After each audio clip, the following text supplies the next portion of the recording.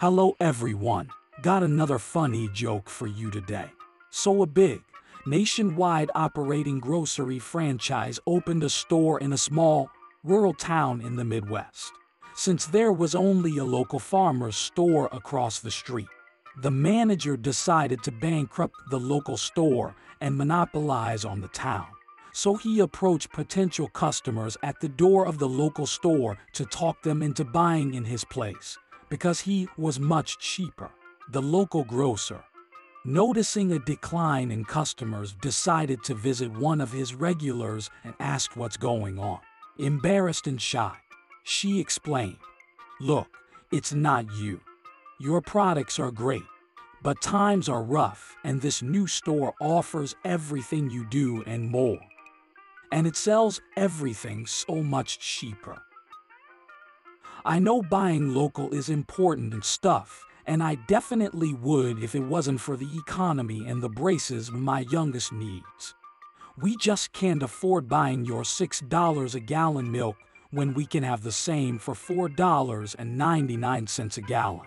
Upset, but understanding, the grocer left and put up a big sign above his entrance advertising milk for $4.50 a gallon. The franchise manager, seeing what the grocer is up to, decides to lower the prices and puts up a sign himself, saying milk for $4.10 a gallon. The next day, the sign of the local grocer said milk for a gallon.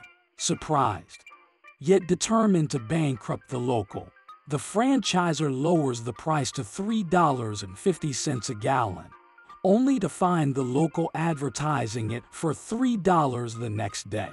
Confident that the small grocer could never play this game longer than he could, he decided to lower the price to $2.50 a gallon, only to find the sign above his competition's entrance saying $2 a gallon milk the next day.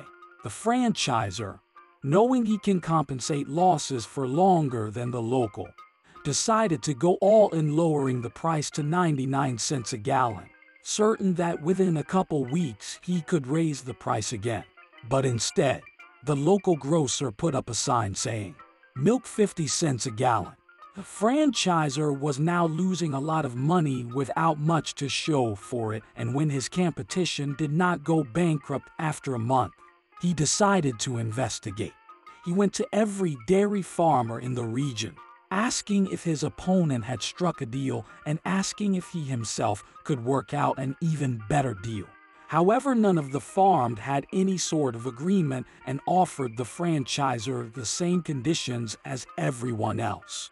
Determined to find out how his competition could be so cheap, he hired an expensive investigation firm to follow the local grocer everywhere and find out where he gets his milk so cheap.